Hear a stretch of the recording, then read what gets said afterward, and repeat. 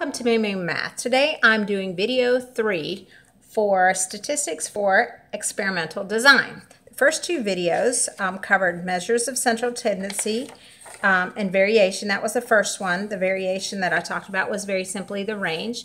And then I have a second video on standard deviation using your graphing calculator.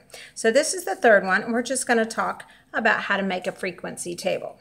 So here is our data for dropping a tennis ball from 4 different heights and doing 4 trials to see how high they bounce. So we're going to take this data and just make a frequency table.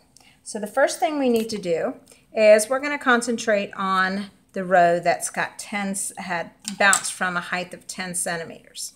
So we need to list all the different values that occurred.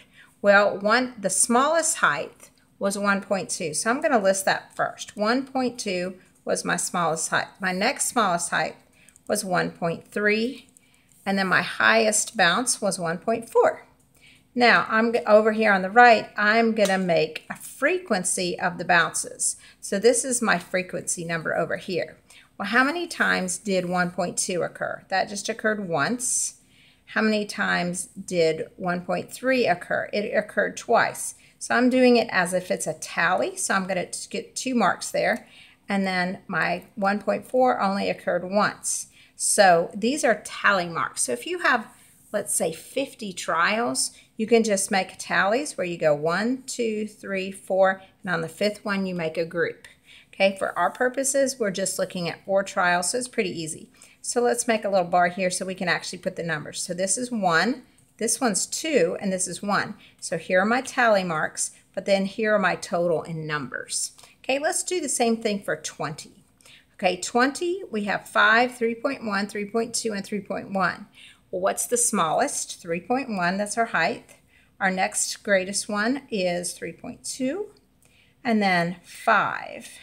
So let's make our tally marks. We have 1 at 5. The next one is 3.1. The next one is 3.2. And the next one is 3.1. So there are tally marks. Now let's total them up. 2, 1, 1. So there we go. There's our tally mark, and there's the total for our frequency table. Okay, I'm going to do the same thing for 30. Okay, 30, if you can see it right, I'm going to keep it on the screen for you. 5 is my smallest, then 5.2, and then 5.5. So I'm going to go down here and do 5, 5.2, and 5.5. And tallying it up, I have a 1, and then I have a 2. So that's going to be 1, 1, 2 as my totals. And you can do the last one. You can't look at both on the screen, but that's how you tally up using a tally table. Hope this video was helpful.